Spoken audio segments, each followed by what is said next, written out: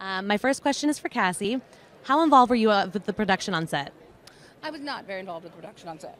I was somewhat involved with, I was definitely involved with casting.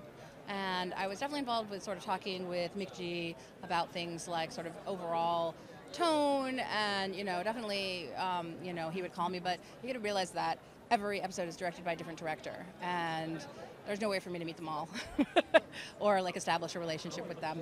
So they work with the writer's room that's, there, when I got on set, they were like, hey, here's Clary's bedroom. And I was like, looks great. Here's the institute. Looks great. And they were like, here's the nuclear reactor. And I was like, well, I don't know what that's for, but okay.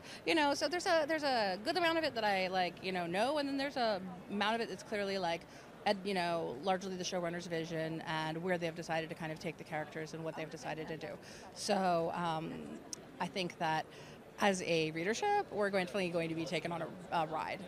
Yeah, I think that's fairly put. And I think what people got to understand is, she wrote the books. And in television is a showrunner's medium. It's not a director's medium. It's a showrunner's medium, and I say that with the greatest respect to the showrunners.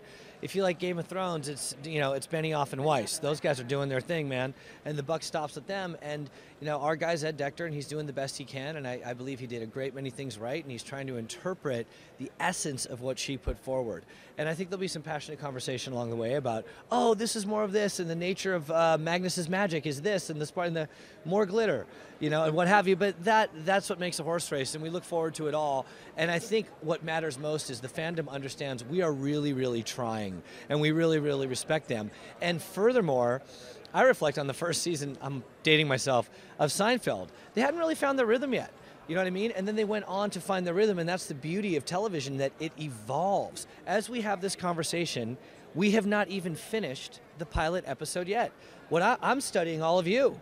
So I'm garnering clues of what I can do to go back and take it higher still. So it's very, very amorphous, and it continues to evolve. And if we don't like it, I suggest we tackle Ed Dector. That's great.